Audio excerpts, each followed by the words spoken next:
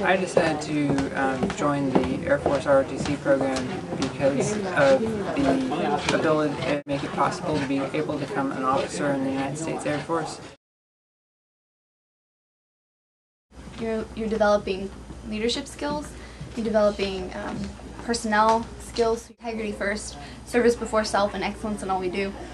If you take out service before self, you still have integrity, you still have honesty, and you still have excellence in everything you do. So you're always trying your best. Whether or not you do decide to serve your country and stay in the program and then commission as an officer, you still have integrity, you still have honesty, and you still have excellence in everything you do. So you're always trying your best. Whether or not you do decide to serve your country and stay in the program and then commission as an officer, you're still bettering yourself as a person.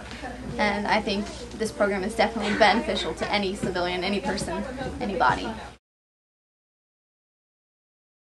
Now, I would not join the military because I'm a mom and a wife, and my place is with them and in the home.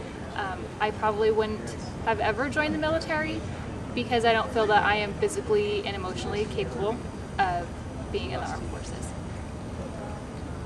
I agree. I'm not a mom, but I'm a wife, and my first obligation is to provide a loving home for my husband, so I would say that I would stay at home and not join the military.